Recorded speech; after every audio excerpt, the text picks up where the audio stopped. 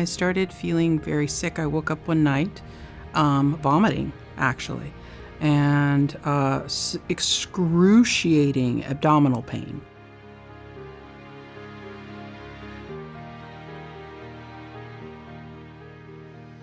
I'm losing weight. I can't keep anything in my body, not even water. I was urinating constantly, and my abdomen was just getting bigger and bigger, and it was hard. And I didn't know what to do. I just didn't know what to do anymore. I was begging for help and being ignored. It took Cedars about 14 hours to figure out what was wrong. I was told the news that would sort of change my life forever. And they said, "Ms. Garcia, you have a mass." I had a 25-pound ovarian tumor. So it was not IBS.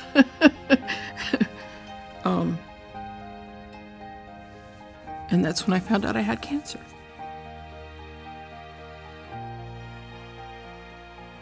She saved my life. She excised those things from me.